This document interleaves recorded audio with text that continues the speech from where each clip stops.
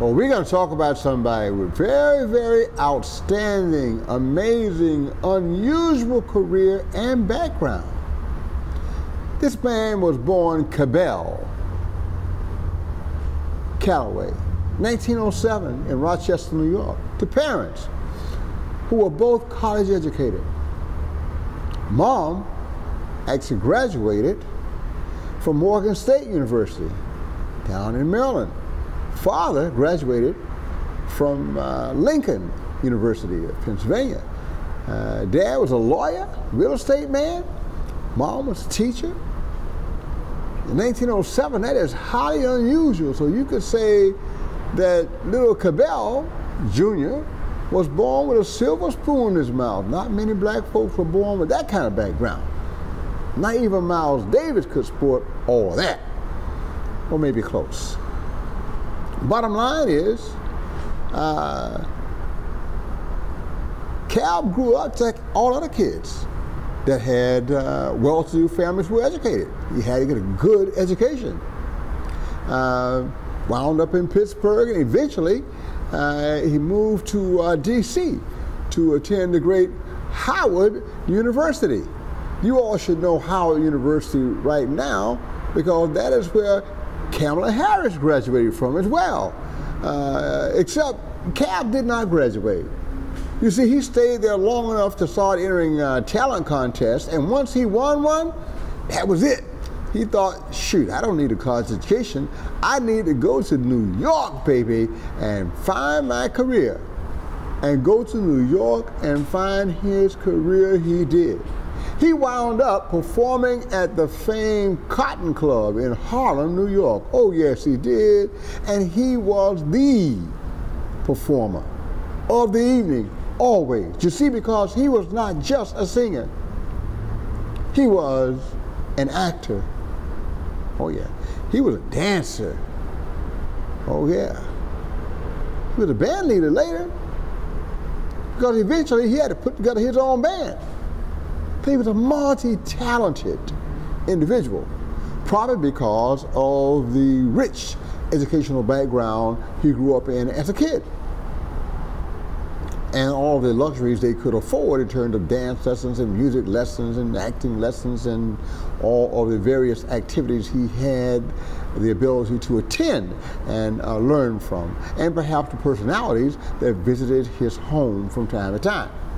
At any rate, when Cal got really, really big and the Cotton Club was about to go a little bit sour on him, he decided to start his own big band in the early 30s. And he ran this big band from the 30s right into the 40s.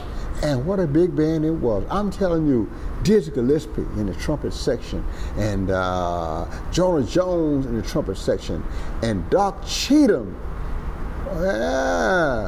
is in the trumpet section. Matter of fact, Doc has a grandson, Tio, who one day might be coming to the Clearwater Jazz Holiday because he's a great trumpet player in his own right today. Born right here in Florida. That's right, he's a bad boy. Be waiting for him, okay? Anyway, so Doc was in that trumpet section. Doc's a great legend out of New Orleans. Also, you had Ben Webster and Chu Berry in the sax section, and you had the great Milt Hinton, the judge, on the bass. Oh yeah, we talk about a super band, and they were loyal because Cab had a whole lot of fun.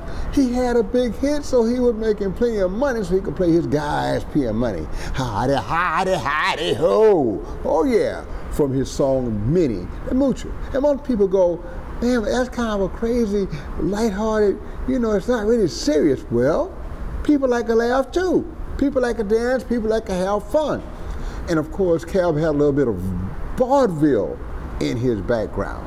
So he could combine singing with dancing, with acting, with a joke or two. You may say he was a prototype for people like Sammy Davis Jr., who came up later. All right, so this is a major man. He is the first black artist to have a million-selling record, one tune, not a LP, no, One tune. Minnie the Moocher, man. A million. That's how popular he was. And he continued to break recording records, and he had a career that spanned 65 years. He did not stop performing until 1994, right up to his death. All kinds of awards. Grammy Lifetime Achievement Award, noted in the Smithsonian for his recording achievements, Big Band Hall of Fame, just on and on and on. This guy was still winning Grammys as late as 2008, long after he'd gone. So you see, he is one of those performers who is timeless.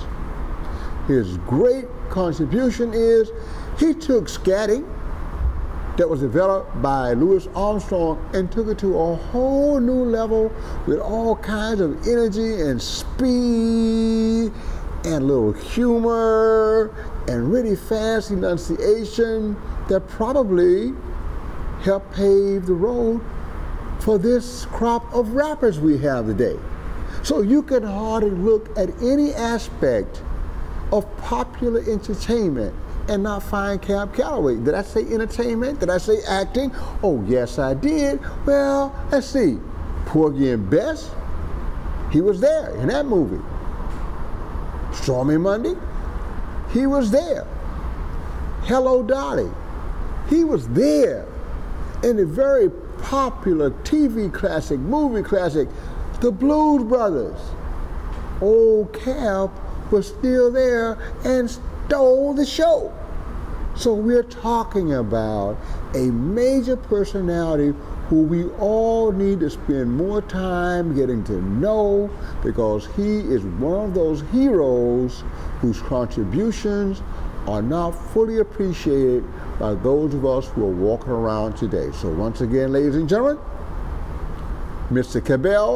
Cab Calloway, born 1907, died 1994, and had a career that spanned over 65 years. Dancer, actor, singer, comic, band leader, and innovative personality, creative genius in the legacy of jazz and big band history. Thank you very much.